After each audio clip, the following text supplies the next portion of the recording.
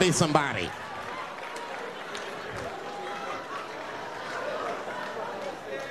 I just hope they listened.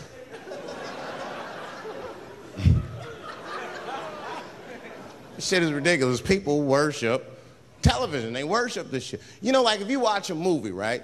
Say you're watching a movie and one character says to another character, say, hey, what's your number, man? What's the other character always say? 555, 5555.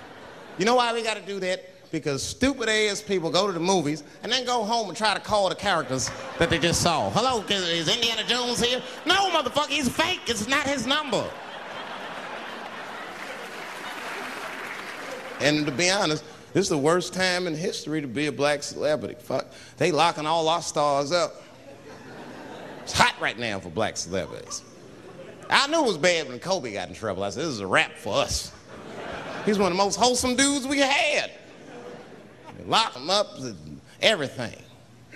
And Kobe kept it together. Thank God he held his game together, because if he was cracking under pressure and getting like 6 points a game, the whole LA would have been like, that nigger is guilty. Kobe was playing his ass off. He was playing like his freedom depended on that shit. You see this motherfucker in them games, this nigga's trying to beat that case on the court.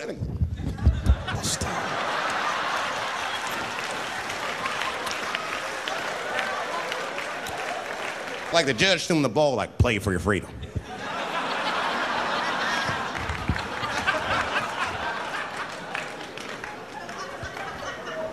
If I could talk to Kobe, I'd be like, just relax, you'll be fine, man. Because the public is still giving Kobe the benefit of the doubt. He's one of the few black celebrities that get that.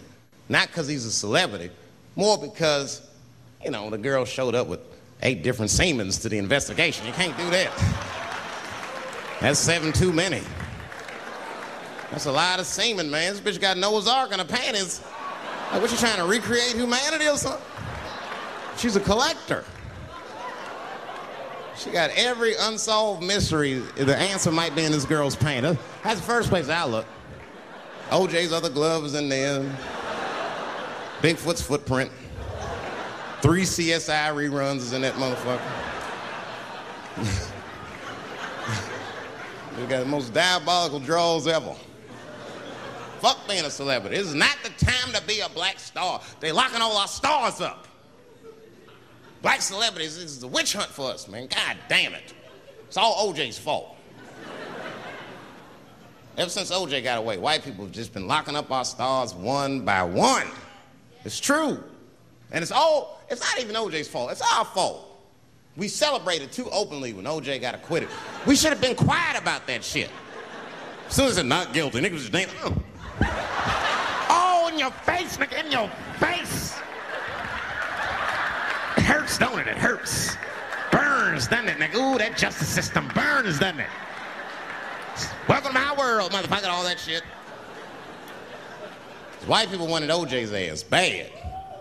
City of LA spent over $12 million just trying that motherfucker.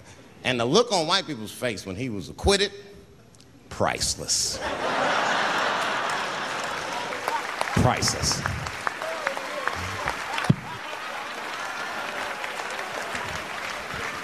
And that's why I don't trip off of being a celebrity. I don't like it. I don't trust it. There's 1 minute they all love you, the next thing you know, you're in front of that courthouse dancing on top of a car just trying to figure out what the fuck happened to you.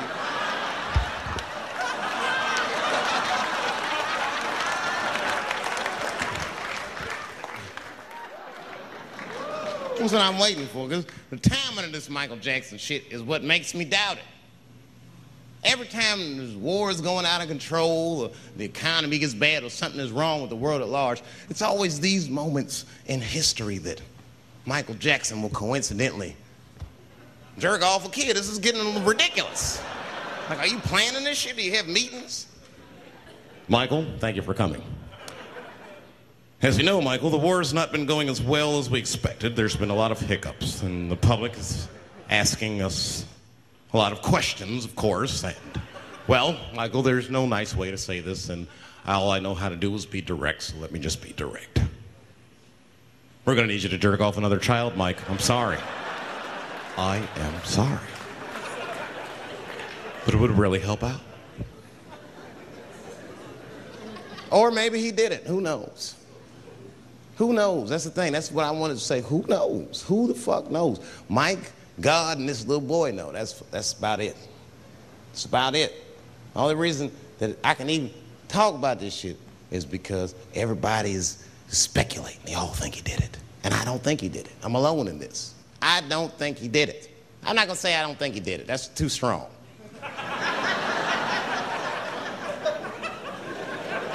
Let me just say I am reserving judgment until all the facts come out.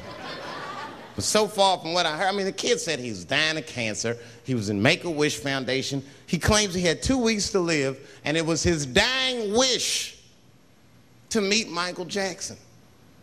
Come on, man, give me a fucking break. This kid is 10 years old. He don't remember Thriller. The fuck you want to meet Michael Jackson for, honestly? I remember Thriller, and I just, like, kind of want to meet this nigga. Like, I wouldn't break an appointment to meet him. I'll put it that way. I'd have to already be free. That's ridiculous. That's like if I'm dying in 2 weeks and go, oh, mama, get me in a room with Chubby Chuckle. I wouldn't want to meet that motherfucker. My last 2 weeks. Why not Usher or somebody like this?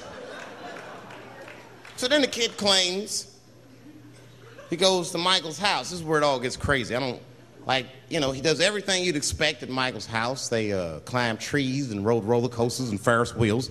The chef made cookies, pies, and cakes. They was petting a monkey and a giraffe, sang songs, kid shit. And in the middle of all this childlike activity, for some reason, Mike pulled out some wine and some pills and sucked his kid's dick. Folks, it hurts me to say it. And the kid had the nerve to call that abuse. Motherfucker, that is a good host. God damn, what else do you want? What else do you want?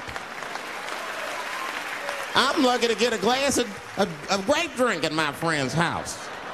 Let alone a roller coaster ride and my dick sucked. Mike must be confused, like I brought you in my house, I fed you, I sucked your dick, and this is how you repay me, motherfuckers? This was your wish, not mine. Thought you were dying in 2 weeks. What happened to that motherfucker? I've been in court for a year and a half. You get stronger every time I see you.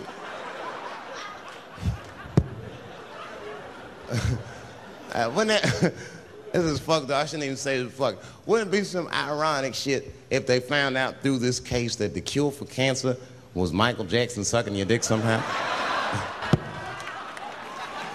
Like if Mike had powers like Green Mile and all the kids like, please, Mike, suck our dicks. Never again.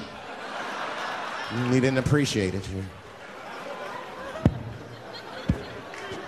Can we at least study your saliva? Please, Mike.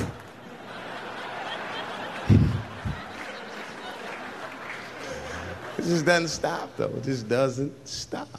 And the only reason I can talk about Mike is because he's a freak. He's a freak. That's why people let you talk about him. Because if I brought up Catholic priest fucking kids, it'd get quiet as shit. But when Michael Jackson does it, it's okay because he's a freak. His face is all cut up. But just remember, when you look at that thing that he calls his face, that he did that for you somehow. Somehow he thought maybe it'll help. Maybe people will like me more if I turn myself into a white, ghoulish-like creature. I don't know what the fuck it is, but he did it for you. And I appreciate the gesture, Michael Jackson. If you're watching this, I appreciate that gesture, and I want you to know, fuck everybody, Dave Chappelle understands. Because you want to know something? I'm getting some work done. Surprise, yes. Nothing major. You would never know if I didn't tell you, but it's some shit I'm insecure about that I want to work on. If you must know, I'm getting Botox done on my balls to get these wrinkles out. Finally, have these shit smooth as eggs. No, I can't wait.